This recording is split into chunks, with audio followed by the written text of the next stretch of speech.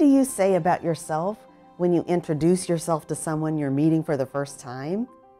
Maybe you tell them about your family or about what you do with your days. Have you ever noticed how God repeatedly introduces himself throughout the Old Testament?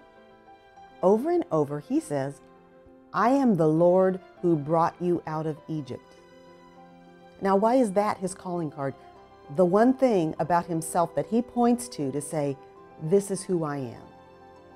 Well, that's what we want to discover together as we study the Lamb of God, seeing Jesus in Exodus, Leviticus, Numbers, and Deuteronomy.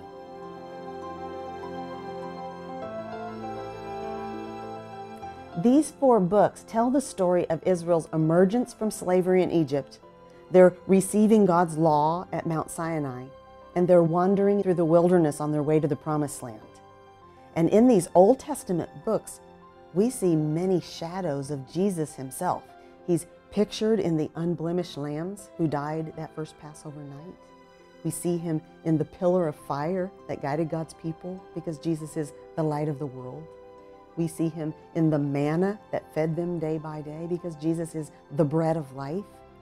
We see Jesus in the law of God given to Moses because in the law we actually see a picture of the only person who has ever obeyed God's law perfectly.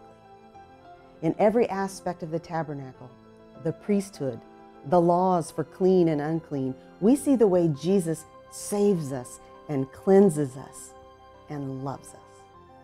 Along the way, we'll also see how these Old Testament books speak to some of our very modern needs, like our need to be free from sinful patterns that have enslaved us, our fears about facing death, and our frustrations with living life in a world of temptation and trouble. We'll deal with our dissatisfaction with God's provision and our concern that our children come to genuine faith in their lifetime.